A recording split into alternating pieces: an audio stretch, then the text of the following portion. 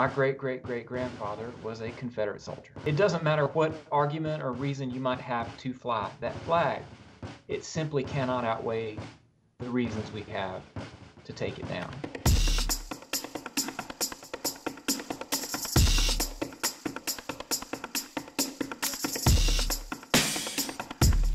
We don't have a perfect record in country.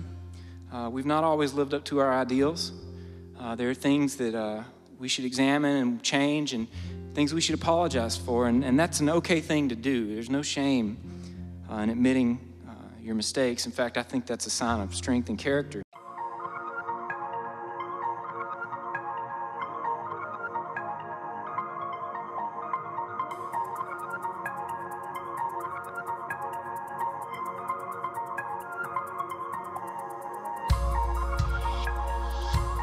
Always wanted to be as proud of my state flag as I am of my home state, and yet there it is, this symbol of hate on my home state's flag.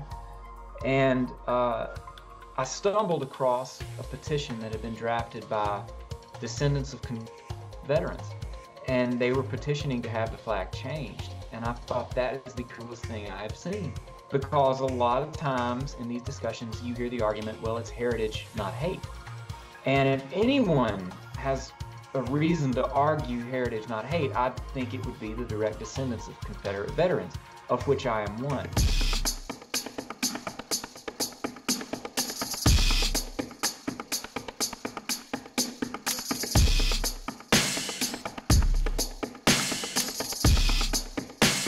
And from what I've read of his letters, I'd like to believe, and my hope is that he, and I believe that he detested that war, and would have wanted to be remembered for the life he made, not the war he fought.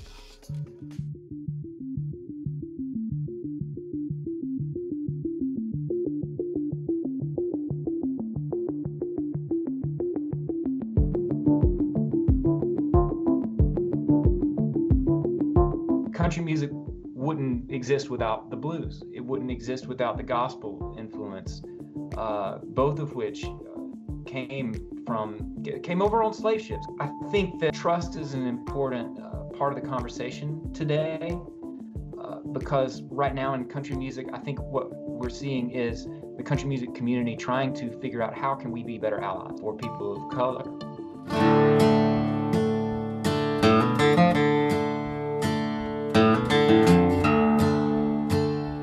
Knowing this tradition in country music of people speaking up, to simply say shut up and sing is a poorly informed stance to take.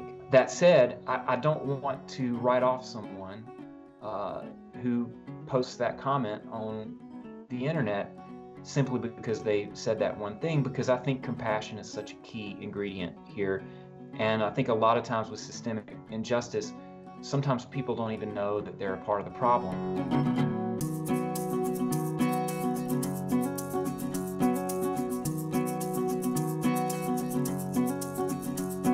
But if you are a white man in country music, you need to be listening twice as hard, because we have a lot to learn, and there may be things that we don't even realize we do and say that can be hurtful to the women that are our peers and to the people of color that are our peers. The slightest adjustment in our actions and our words could have far-reaching consequences for bringing about a more equitable country music. You don't have to speak up in overt or controversial ways.